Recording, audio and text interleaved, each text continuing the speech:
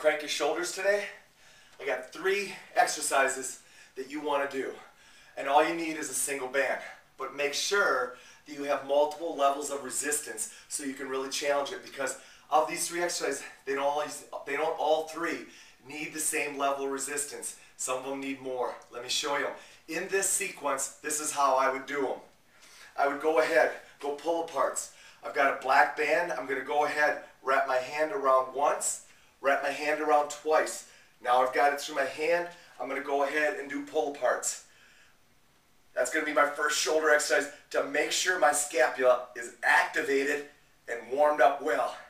I like that one as my first shoulder exercise. From there, we're going to stand on the band and we're going to go ahead and make sure it's loose between our feet. We're going to come up and we're going overhead presses.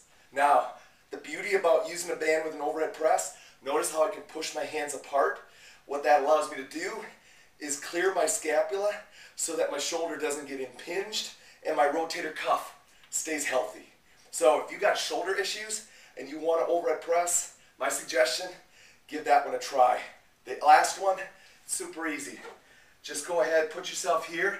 Make sure when you start from here, you've got tension. If you don't, widen your feet out a little bit, let the band get loose. So now when you go high pull, you can come all the way up with tension.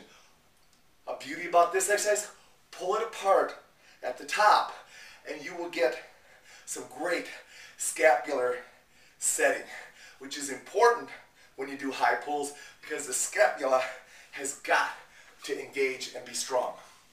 3 of my best shoulder exercises using one band. Get after those shoulders. Let me know what you think.